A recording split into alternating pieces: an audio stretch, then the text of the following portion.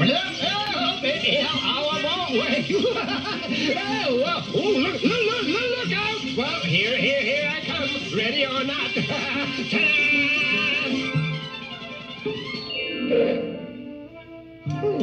May I introduce myself? I am Seymour S. Sassafras and Company. This is the Seymour S. Sassafras, and this is the company.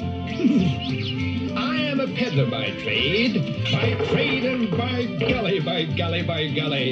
I deal in magic and moonbeams and pretty colors. Oh, yes, I can sell you the most perfect pink, or the most blissful blue, or a simply euphoric yellow. That, of course, is why I'm here in April Valley, delivering all these colors to Peter Cottontail, so he can paint his Easter eggs, you know. What? You say you've never been to April Valley before? Well, that's okay. I'll show you around. This way, please. Now, you see? April Valley's where all the Easter bunnies live and work. Oh, yes. April Valley's finest candy carvings. Meet Milk Chocolate Angelo and Leonardo the Bittersweet.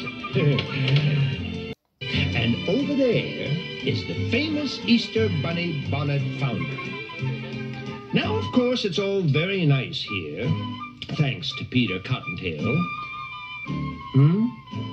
You never heard of Peter Cottontail? Great chattering chicks! They've never heard of Peter Cottontail! They've never heard of Peter Cottontail? Why, he's the #1 chief Easter bunny around here. See? You mean you never heard how he almost lost the job?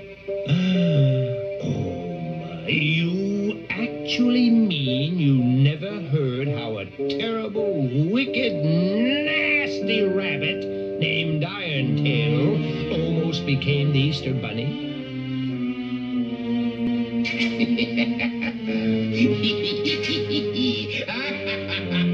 Montresor! Away!